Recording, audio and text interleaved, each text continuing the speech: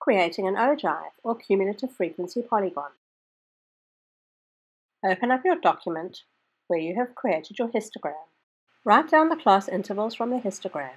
Use the touchpad to move the cursor over each bar to see the frequency for each class interval. Add a new Lists and Spreadsheets page. In column A, type in your class interval. In column C, type in the frequency for each class interval. Make sure you leave cell A1 blank, and cell C1 should have a frequency of 0. Let's have a look at column B.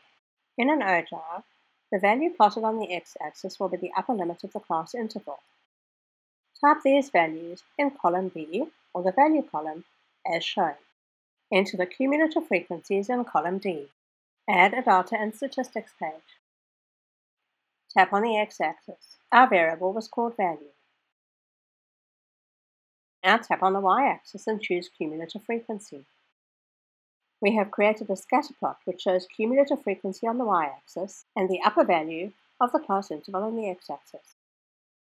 Menu, plot type, and XY line. Here is our ogive. Notice it has cumulative frequency on the y-axis. To create an ogive with percentage cumulative frequency on the y-axis, simply work out percentage cumulative frequency in column E and plot that on the y-axis.